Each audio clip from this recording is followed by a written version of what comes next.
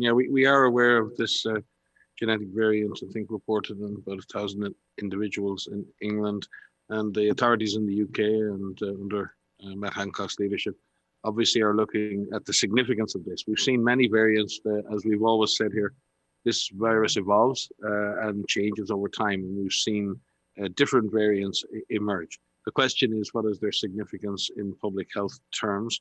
And certainly looking at this particular variant seems to have become more prevalent in the UK. We'll obviously need to work with our international lab network to see if that variant is becoming more prevalent on an international basis. But again, to say that this kind of evolution or mutations like this are actually quite common.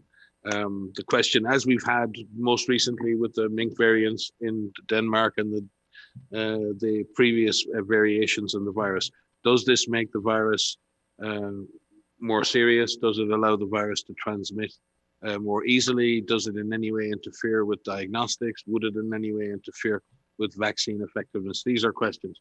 None of these questions have been addressed yet, and we have no information to suggest that any of that is the case.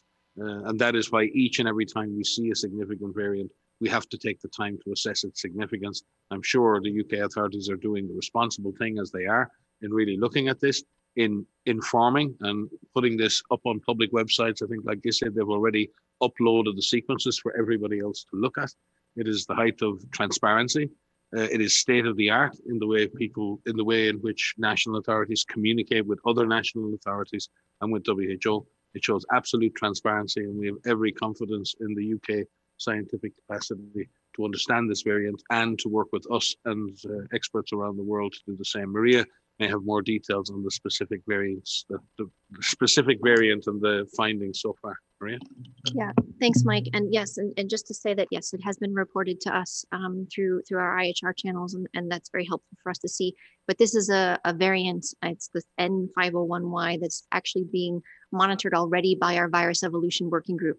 It's come up in the context of a mink variant identified elsewhere. So as Mike has pointed out, I think what is really important is that you understand that there is a process by which WHO, working together with scientists around the world, are evaluating each one of these variants that are being identified.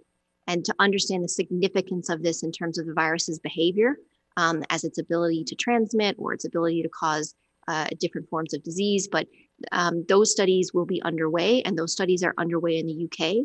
And we're directly working, in fact, in my inbox now, there's a discussion that's happening right now with our virus evolution working group, particularly specifically on this.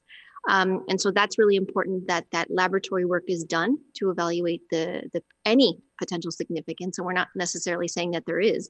That research needs to be done.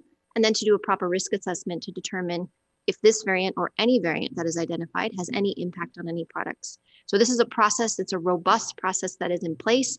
It's been in place in one form or another since January. It was formalized into a working group in June. And so we will follow up, and we are following up with our colleagues in the UK. And we thank them for reporting this, and for all countries who are doing full genome sequencing and who are making these full genome sequences available. I think it's worth noting that more than 250,000 full genome sequences have been made available on platforms like GISAID and others. We're very grateful for this, and we hope that that will continue, and we hope that that will be expanded to more countries of the world.